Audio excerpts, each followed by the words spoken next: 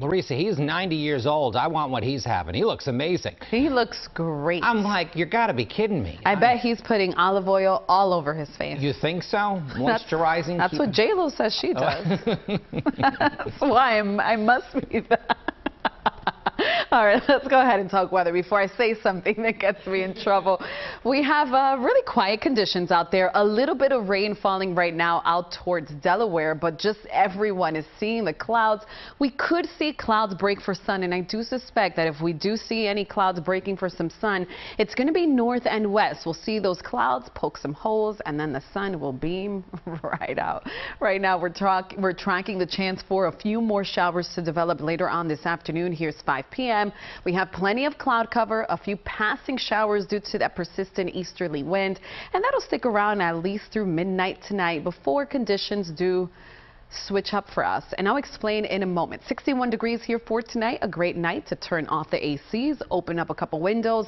We're going to be tracking cloudy skies, areas of patchy fog and mist. Winds will be variable, so that easterly wind is going to eventually change, become very calm, and that's going to allow for things to, well, change. High pressure, for one, is going to begin to drift further off towards the east. That's going to send a southwesterly flow over our region, and whenever we have winds coming in out of the south, it means we're going to see a warm up, and that's exactly what's expected. Temperatures will be 10 to 15 degrees above average. It's also going to be turning humid as we head towards Friday. So not only are we tracking these above normal temperatures, we're also tracking record challenging temperatures both Friday and Saturday. Now, a cold front will be approaching Saturday. That's going to be moving in Saturday afternoon, and it'll bring a big drop in those temperatures.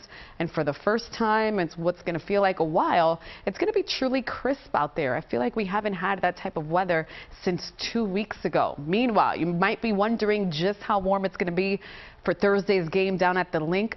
75. This is mid-October, folks. This is just not normal. 75 degrees here by 8 p.m. It'll be clear. It'll be warm. It'll certainly be a really nice night to go enjoy some football. And then we're tracking the tropics. 2 areas of disturbed weather. We're tracking a low chance of development for both. Back here at home, here's that warm-up. 83 on Friday, 82 Saturday, and then here comes the chill by Sunday. All right, Llarisa. I like this little summer warm-up. Yeah.